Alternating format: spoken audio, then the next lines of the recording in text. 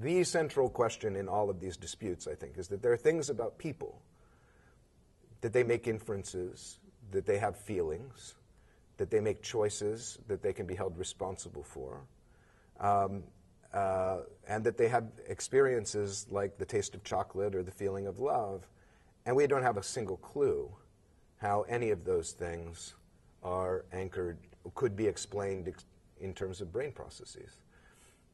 And so then the question is, what kind of explanation would you want, and what are the limits of the kinds of explanations that we have? But doesn't that put a real damper on neuroscience? I mean, you'd think that the whole effort of understanding the world, and as we get more and more interested in understanding people in a quantified sort of way, which is happening, in psychology and neuroscience, you think that's kind of the whole point, to bring those two together. How does our subjective experience relate to our physical being, our bio processes? I mean, yeah, we could have said the same thing about people 500 BC trying to understand biology, or people in 200 AD saying, oh, it's all, we're composed of yellow bile, black bile, phlegm, the basic humors that make up our bodies. And what we're really trying to do is understand how health and generation and corruption can be articulated in terms of these basic underlying concepts. Neuroscience is a really young science. It was born in the 1960s, basically, as a discipline. And the idea that right now current neuroscientists are operating with the correct model of how mind-brain relationships are going to work out seems to me to be at best, extremely optimistic. I'm a huge enthusiast for what neuroscientists do, but it seems that on these big questions, they haven't moved much off of square one. Maybe in the future. How do you see it unfolding? Well, part of the reason why we have the philosophy, neuroscience, psychology program at Washington University is to try to bridge this cultural divide that I was talking about earlier. You need people who, at the beginning of their careers, recognize that the big questions are just as important as the little questions, and start wondering about whether the way that we're trying to answer the little questions is just putting off the big questions, or whether it's really addressing them. There's a difference between processing information and understanding something. Merely processing information and understanding it. Most people have that intuition, can be given that intuition if you say, like, does your computer really understand what it's doing when Excel is figuring out your monthly budget? Does it understand your budget? Does it understand that it's adding? Does it understand that it's subtracting? And most people will say, no, it's a rather automatic device. So it doesn't understand anything. Does it make choices? Well, we can talk about computers making choices, but really it's just a bunch of gates flipping this way and that, so choice doesn't seem like the right way to describe it. Does it have any feelings? Well, that doesn't seem the right way. Most people have intuitions that, well, computers don't seem to be the kinds of things that could have feelings. They're not set up that way. And you say, okay, well, what's the contemporary story that we're telling about brains? Well, the dominant metaphor is that brains are computers. They process information. All right, great. So what's different about this machine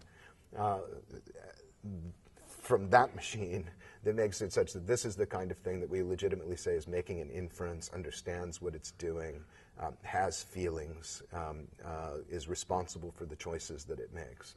Whereas that thing is an inert piece of matter that just happens to churn stuff in accordance with mechanical laws. If the neuroscientists are right, the mechanical laws are in here. And if my story about explanation in neuroscience is right, the mechanical story in here is just, a variant on a theme of the kind of story that one would get for a device like that. And if we really think that there's a gap between that kind of story and a full understanding of how we understand stuff, or how we feel things, or how we make decisions, then there's still more philosophical work to be done trying to figure out what it is. What do we mean when we talk about consciousness? And what do we mean when we talk about choice? And is our everyday conception of those things the kind of thing that will ever find a home in the brain? Or do we have two different language games that we're playing, both of which are legitimate? Or is one illegitimate and one is legitimate? And I was going to say, is it a semantic issue? Maybe we just need to change the language, and instead of saying personal autonomy, we need to say the appearance of personal autonomy or something. Well, I mean, one could move in that direction, or one could say that there's actually personal autonomy, and then it's quite mysterious how that's related to the underlying mechanical systems in the brain. I mean, is it just semantics that we're going to change the meanings of terms? Find me an endeavor, human endeavor, that doesn't involve semantics. Well, I guess what I mean is that language can limit how you think, or can appear to limit how you think. If you're referring to personal autonomy as a thing that you recognize separate from every other thing, you're using that word to mean a concept, and you're not relating it to. You're not understanding it in a way that's derivative, maybe, of the subfields that you might choose to redefine that term in a different way, and then your thoughts would presumably change about the concept. Yeah, so that's one way of thinking about what philosophers do, is that they keep conceptual score. They want to know what our concepts are, and what they mean, and how they're related to one another.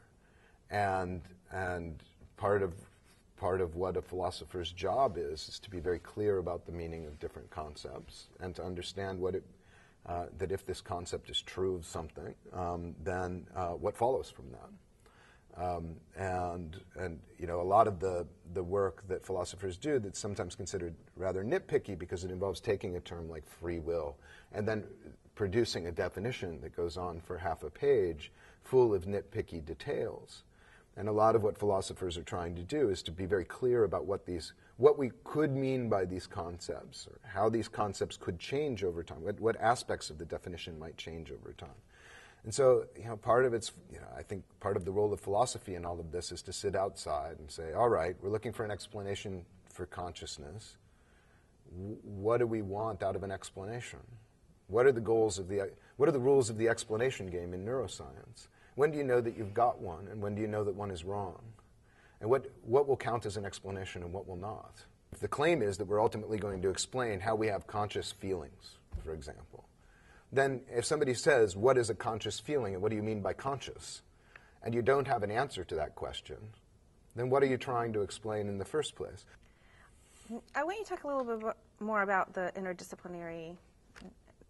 importance of interdisciplinary work. Yeah. And then maybe what kind of progress, maybe through that, what kind of progress do you think has been made in the understanding of consciousness?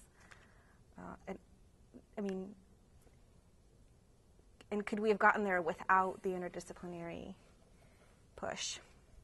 Like if you have some neuroscientific training, if you didn't, could you make the kind of progress in your thought that you have made? There's no doubt. There's no way that I could have done what I've done without neuroscientific training. Most of my career has been grounded in details about the history of electrophysiology and the history of neuroscience. And I continue to work in labs precisely because I feel like much of my job is really to think about how science works and how it changes over time. And I have an opportunity to look at a science that's very young and in its formative period, and think about how its concepts and how its way of proceeding is changing over time.